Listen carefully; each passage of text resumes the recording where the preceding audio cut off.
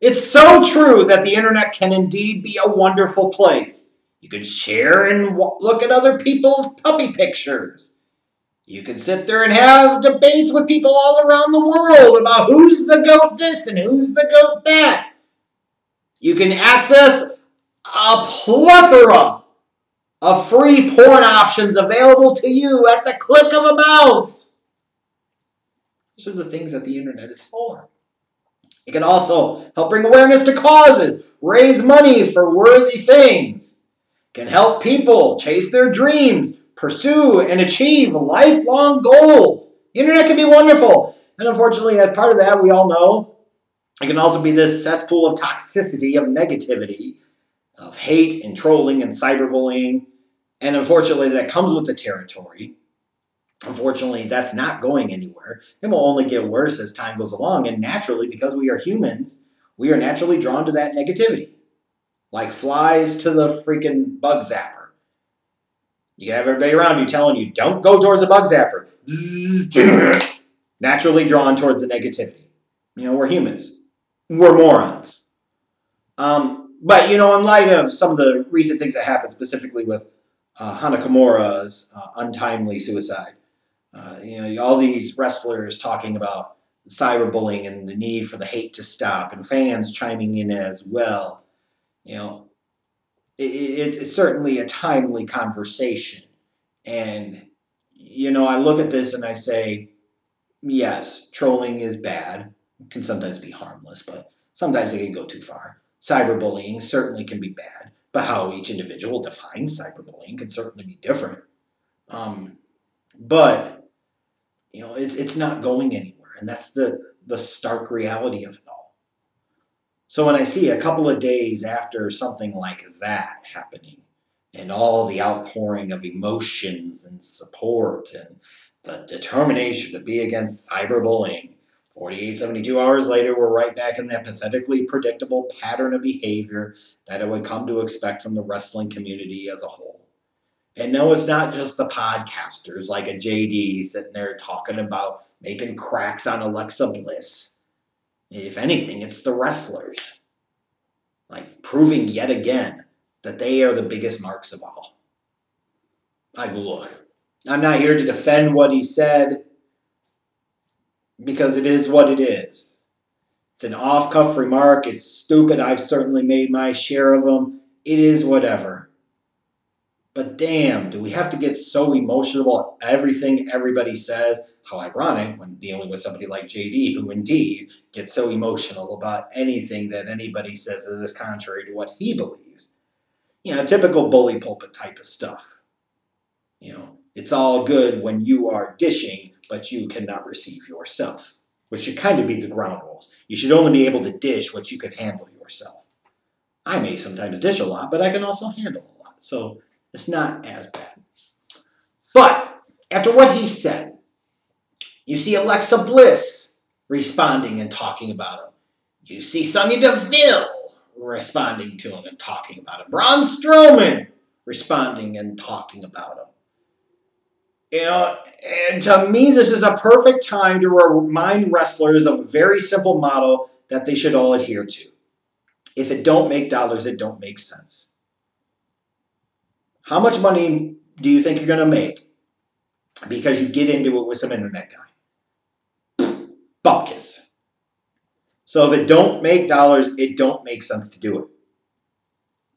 If you don't want to feed the cycle of trolling and hate and cyberbullying, the last thing you do is engage in it, and especially engage in it in kind. Look at Alexa Bliss. You know, I get it. You probably didn't like what he frickin' said. Oh well! Like, seriously, it's not called for maybe what he said, but damn it, you can't control what other people say. You can control how you adapt to and react to the things that are said.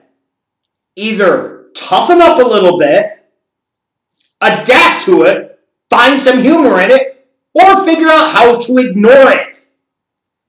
If something like that said by some random jamoke that you've never seen unless he's paid to sit there and meet you and take a picture with you at Access, if that's going to bother you so much, then you've got deeper-seated issues that you need to deal with. And maybe social media isn't the place for you, and maybe professional wrestling isn't either. Like, good God. Joey Numbers said it so perfectly on Twitter. Like, outside of the internet and social media, wrestling is as cake as it's ever been, and he's absolutely right. And yet these wrestling clowns, these marks in the business, get more butthurt and more overly sensitive and more emotional about anything than I've ever seen. It's crazy. And the fans too, for that matter. You don't like what I like. I hope you rot in hell.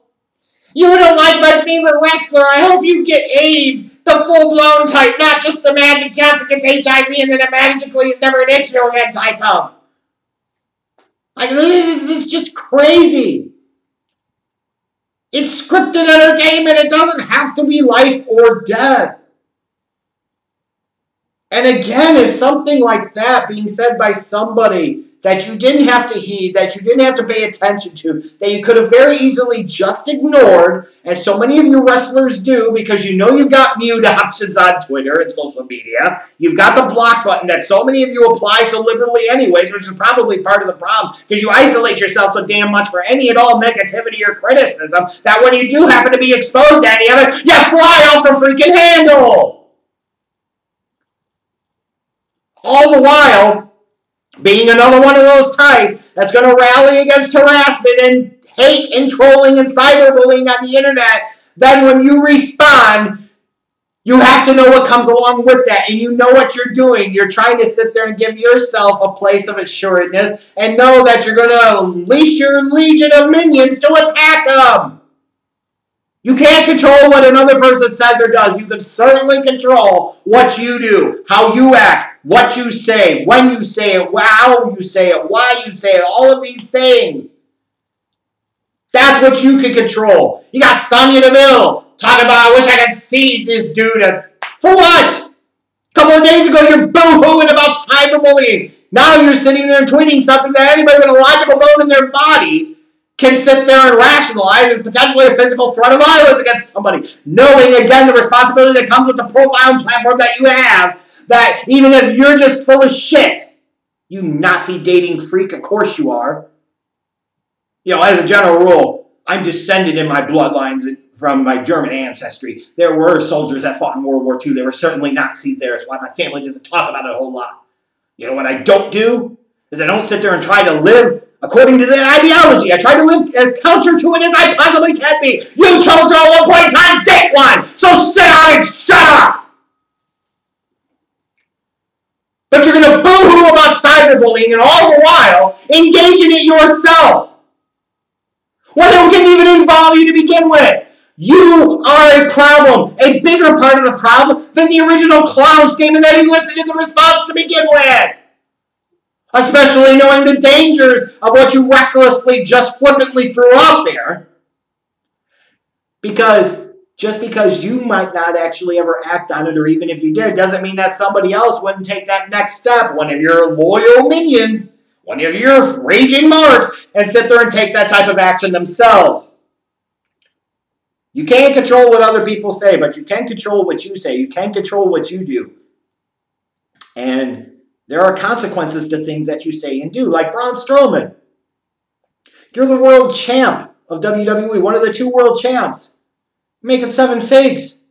The hell do you care about some random freaking podcaster on YouTube or the internet? Shut up! Bad enough you think George W. Bush is a hero, my God. You're sitting there making 7 figures, one of the faces of a company, mind you, at a time of significant decline in interest, no way related to him, right? If it don't make dollars, it don't make sense. Be bigger than that. Be above that. Be better than that. And especially with the played out lines. Like, of all people, Braun Strowman.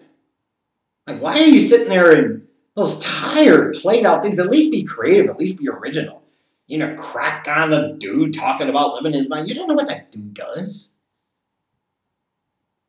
You know, we could just as easily crack on you for looking like you ain't taken a shower in 3 years, dog. But we don't do that. We should. We could, certainly, easily. But even if we did, who the hell cares? Make your money, dude. Shut up. Seriously. If these wrestlers don't like cyberbullying, then don't engage in it yourself and don't make the problem worse based off of your actions and your behaviors. Is it fair that these people can say these types of things and not have necessarily consequences attached to them? No, it's not. But A, you can't necessarily control it, and B, life ain't fair. And if you ain't figured that out by now, then I don't know what the hell else to tell you. So instead of focusing on those unfair elements that you can't control, you have to do the best you can to focus on what you can control. And my suggestion for all of these marks in wrestling is stop being so emotional about every little damn thing. If this type of negativity or hate or trolling or cyberbullying gets to you, learn how to better adapt to it. Learn how to laugh it off. Learn how to, God forbid, ignore it. Get somebody else to run your social media if it's such a big issue. Don't create social media accounts if it's such a big issue. Don't ever read any of the responses to you. It's not that hard. Yes, it shouldn't have to be like that. I completely agree. But again, that's not the point. The point is what you can control. And if you don't like cyberbullying, then don't engage in it yourself. If you don't like cyberbullying, then figure out a way to adjust and adapt or ignore it. Again, that is also not that hard. If it don't make dollars, it don't make sense. If it's not going to help put more money in your pocketbook, more money in your bank account, more money in your freaking savings, then don't engage in it. It really isn't that hard.